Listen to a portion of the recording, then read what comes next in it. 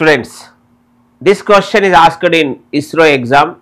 This question is related to electromagnetic waves and wave propagation. The question is the wavelength of a 100 megahertz electromagnetic wave propagating through a perfect non-magnetic dielectric with relative permittivity epsilon r is 9. Then what is the wavelength? This is the question. So here, when electromagnetic wave is propagating in a medium or in a free space, then how to determine wavelength means here we are using a formula lambda equal to c by f when wave is propagating in free space. Here c is what? Speed of light, that is 3 into 10 power 8 meter per second, and f is operating frequency. But when electromagnetic wave is propagating in a medium, then what is the definition of wavelength? Lambda equal to v by f, where v is velocity of electromagnetic wave and f is what? Frequency of the wave.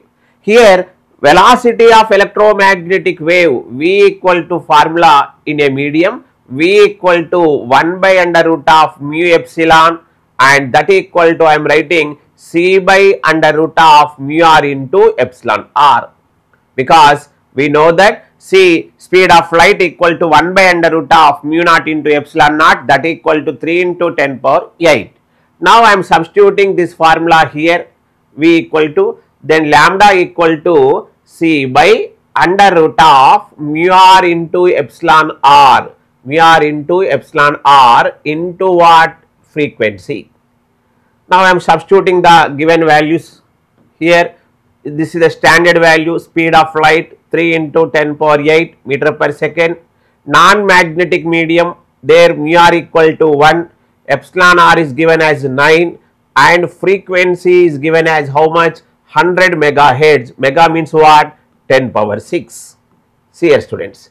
So 100 into 10 power 6, that is 10 power 8, 10 power 8, 10 power 8 I am cancelling. So 3 by root 9 also I am writing 3, that equals to 1 meter. But here options are given, two values are given in centimeter and this is meter.